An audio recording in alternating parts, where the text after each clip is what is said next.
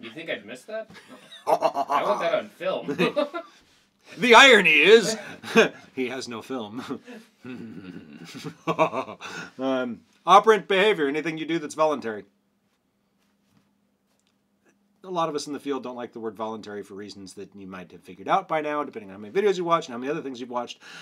But in reality, it's just the behavior that you or any other organism engages in that goes through the process of reinforcement, punishment, extinction, so on and so forth. It is not reflexive behavior, right? So Brad walked up and hit me with a hammer, the bleeding and things like that. That's not operant behavior, but hitting me in the head with the hammer is. So I might have pissed him off a bit too much. Bang, hits me in the head with a hammer. That was an operant response. The bleeding and all that stuff is not. That's respondent, right?